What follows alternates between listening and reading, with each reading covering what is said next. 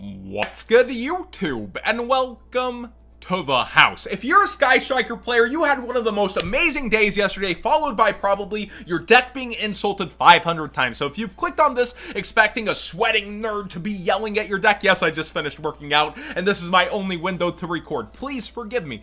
Please listen to my conversation all the way through, though. I think that Sky Striker Engage, actually, after reviewing it, it just brings a similar power level to what other cards offer in this metagame currently. Yes, people want Nadir Servants limited as well, and then Engage is somewhat searchable, even though that takes a turn, or you can dig through your deck extra with Sky Strikers, and then it's recurable on top of that, so it's been compared to a better Pot of Greed. I immediately, when it peeled off, had flashbacks of Engage into Engage into Engage, getting so lucky, winning wise yeses. Oh my gosh, that's not going to be realistically happening. You might get lucky, quote-unquote, to see it turn one, and then recur it, and have a pretty good setup with Sky Strikers. I do think this will be tier, though, and I think we need to have this conversation, you and me, about how this deck brings out some of the worst within some of the best duelists. But by the end of this video, if you still like Sky Strikers Ray is Bay, use code What'sGood5 for 5% off over at Amanda LaPalm Art. She has an amazing Brandish Maiden set.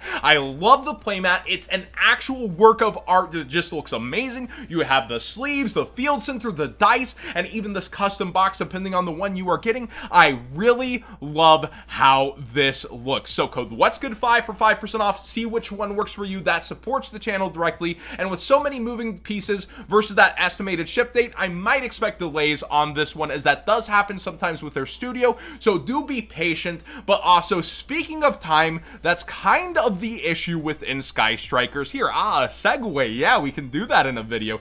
Time is actually my issue with this. The time rules changed a while back. I know I'm a boomer, but used to we got turns. We would get turn 0, 1, 2, 3, 4, and actually get to play Yu-Gi-Oh! Out, but that would hold tournaments up. So I get why Konami moved toward it. It's the worst personal player experience, but the much better running and organizing a tournament experience overall, keeping rounds going, making sure the tournament's moving. So right now, we end time on end your current phase. Are you having flashbacks to tournaments right now? Looking and trying to set up, your opponent starts taking a little longer. I think there's a lot of really bad actors on, oh, I'm considering my plays, because a lot of Sky Striker players, they tend to know their deck in and out and move in a timely fashion. I think some of those top players, they really do that, but there's huge decisions trees within Sky Striker that genuinely do take a lot of time, and then this deck naturally progresses you towards time. Each of the links have a floater effect to end up, well, it's actually not the floater effect of the links, but Ray has a floater effect when your links end up getting destroyed, that Ray will float back up out of the graveyard, and then she can tag out into a different link as well, and then these links have different interactions within the game. So you're actually able to continue to progress your field through your opponent's turn, and then chum block, and then there's a card that mixes particularly well with this deck that also heads that way, Mystic Mind. So this deck naturally can last a very long time. So many 30-minute game ones I recall happening, and with this deck, that's going to happen again. It's going to naturally be that way. And what does this deck have in its toolbox as well? Something that attacks direct for 1500, so you have that initial hit of 15, tag out, go into 15 direct, and then you send the card, and you're continuing to constantly pick up your deck and do things with it inside of this deck. Engage has you go and search the deck, and you also draw. You have the pick up the deck and do that. You have the area 0, the top 3 cards. Make a decision if you see multiple Sky Striker cards in there. This will probably be played more as a pure deck than an engine at this point, I would think, but I think in your tournament experience, you're going to be playing against it a bit. And then you also have Kaina, everybody's least favorite striker, which is an auto win con and end your current phase. This card reads, if this card is special summon, target a face-up monster your opponent controls, it can't attack until the end of your opponent's turn.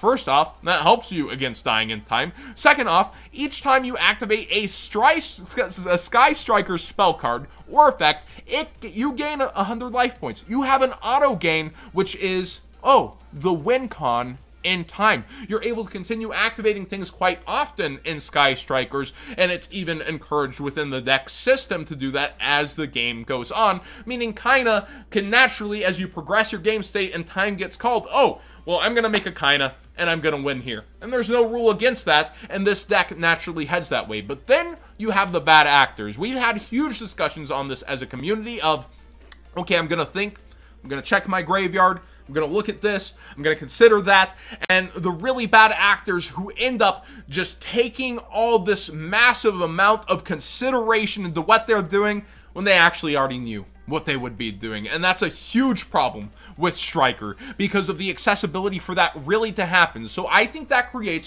one of the worst player experiences in all of the game where this deck does have its decision trees and difficult decisions on what you're going to do versus the players who really have studied every situation and know what they're going to do. That's not going to be everybody playing in a remote duel YCS, is it? I do think with remote duels, you're going to have judges watching rounds, walking in, being able to assess situations, but it creates this friction between both duelists of, hey, can you hurry up and make your plays? You don't want to be the duelist consistently asking somebody to do that because you feel kind of like a jerk, right? Like, hey, go ahead, play faster, but you have to almost do that always against this deck, especially with people taking their time doing so with the intention to end up wrapping you up into time and doing that. They see the clock is at, wait, it's at 28 minutes now? It's at 30 minutes now? Where's it at? Where's the clock? Oh, it's almost always in my favor as a Striker player. That main problem with this deck, and then you end up with Floodgates really backing this. I remember a lot of different Sky Strikers ending up using Floodgates to their advantage before, and Mystic Mine is up there in the top of them. And this is not to be confused with that conversation of, oh, Floodgates are unfair, or Omni Negate boards where you can't even play through it are unfair. This is not that conversation. This is the conversation of people using Strikers specifically to end up in a favorable position for time due to the natural progression of the state that it provides. If you went back in the day and you go through the tables that are called into time, almost all of them had a Striker player among them. And that's not an exaggeration. Very few of them were Thunder players, even with Colossus's armor. It was typically Sky Strikers that end up there. And the decks that they did face against were revolving advantage decks, like you have the looping of Salomon Greats, or the ability to play back with Thunder, yes, and we're in a new metagame, but definitely Strikers on their own can end up with expansively long terms, and you need to be prepared to rush your opponent on what they're doing. Not like out of their comfort zone, but when they start taking 40 seconds per play in consideration and wait, let me think, oh, this is so difficult, you need to be more having a backbone and being able to push that situation rather than losing to time because this deck supports that. Again, a lot of this wraps back around to the time rules. Those haven't been a big complaint, I feel like, so much so as we've progressed through Yu-Gi-Oh! But this is definitely one of the main decks that makes it a problem. Thanks for hearing me out on this, and what do you guys think about that? Is it just a couple people? Because I don't think it's personally that. I think this deck naturally leads towards that and then gives the decision in a competitive game with massive pricing available at times. Oh, maybe I do want to win, and I jokingly stalled for time. This is the deck that definitely does that the most, but hopefully there's a better tomorrow with time in general.